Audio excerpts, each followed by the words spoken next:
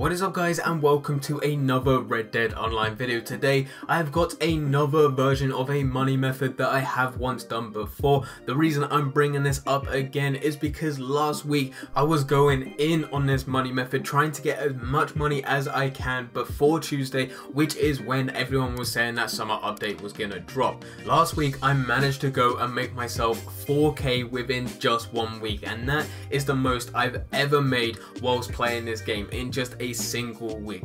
I went from 18k and I knew I was slacking. I tweeted out saying that I'm slacking, I need to go get back on that money grind. I went from 18k all the way up to 20k. I then spent 1,500 of that to go and buy a new horse, buy a new saddle. If you didn't know, I did 2 videos last week talking about preparation for the trader and preparation for the bounty hunter, and in both of those I said to go and get a new horse because it is a win-win situation. So I ended up doing that, spent 1,500, and then managed to go and get myself all the way back up to 20k after that, and I still managed to go and get a bit more money, and now I'm sitting at $20,500, which is very nice for me. I think anything else above 20k, because 20k was my goal to get before the summer update, anything else I get, I think I might just spend it on the spring content that we are currently getting. We're getting a lot of limited stock to do with different items. We're also getting a lot of different discounts. I think I might stock up and get ready for that summer update. But how I did all of this was I was in Blackwater. Now, if you have taken a long break from Red Dead and you're coming back in preparation for that summer update,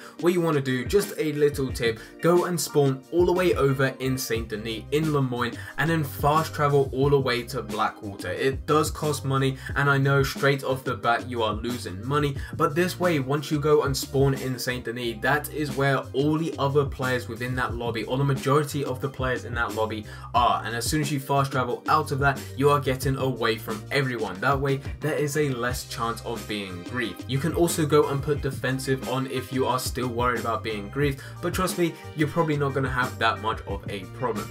As soon as you get to Blackwater, start going down this route. I did a route before in Blackwater, but it turns out some of these points are not as reliable as others. We're talking about days where I haven't managed to go and get a dynamic event within these locations. What you want to do is head to this one. This one is probably the best. Most of the time you'll have a woman just sitting on the floor. Sometimes when you go over to interact with her, you have a 50-50 chance of whether or not she's going to ambush you, or she's actually just going to jump on the back of your horse and you can go and do the dynamic event. You then have 2 different dynamic events in this location right beside each other. The first one is there is a camp ambush, and you can just go over there, go and defend them. You're not going to be making too much money out of this, but if you go over there and it is a thing to do, you might as well do it. Go and loot all the bodies as well, because there is a chance of going to get a treasure map. The other one is right beside it, and this one is another stranger dynamic event where you have to go and take them back to Thieves Landing. This one you have no problem of being ambushed.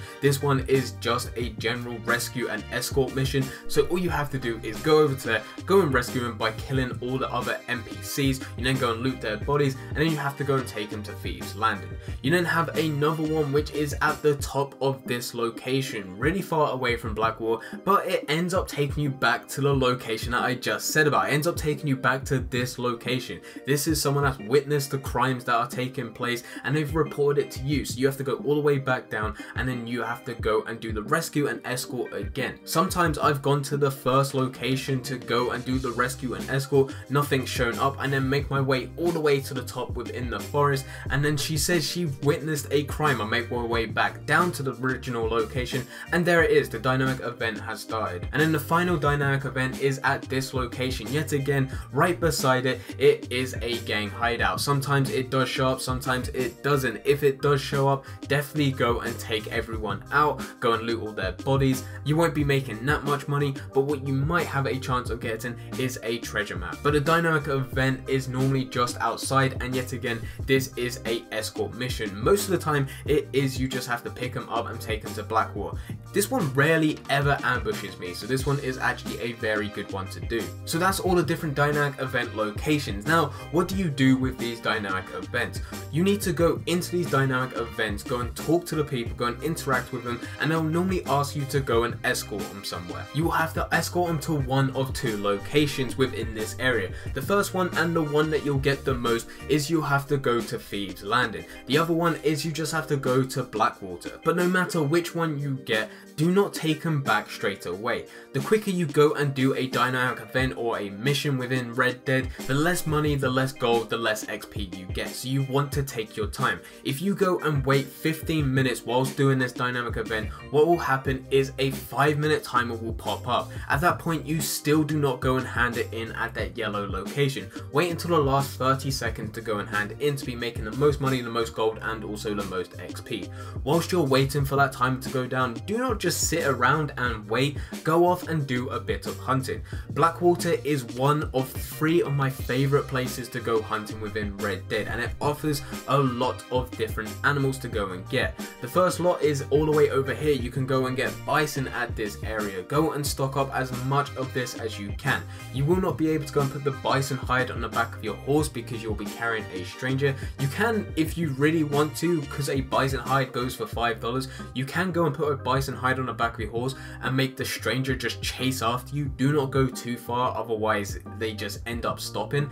But if you just go at a sort of jogging pace whilst on horseback, that stranger will be able to run alongside you. But if you want the stranger on the back, just go over to the bison, go and kill as many bison as you can, go and skin them, go and drop the hide, and you'll still go and get the meat and the horn in your satchel. You can then go over to the tall trees where you're able to go and get a bunch of different elks, you're able to go and get a bunch of different cows, a bunch of different deers, a bunch of different pronghorn bucks. You're able to still go and get the small animals. There's bears in this location as well, and also at nighttime this place is very good to go and get cougars. You can get a number of different cougars at a number of different locations. There are 4 different cougar locations. The first one is over here at the bottom of Blackwater. You can then go and get a second one at this location just here as you enter and go down that path towards Blackwater. You then have another one at this Manzanita Post. This one is actually also a gang hideout, and it's actually a very good location because if you go there, you're going to get one of 3 things, and if you don't get any of them, you are extremely unlucky.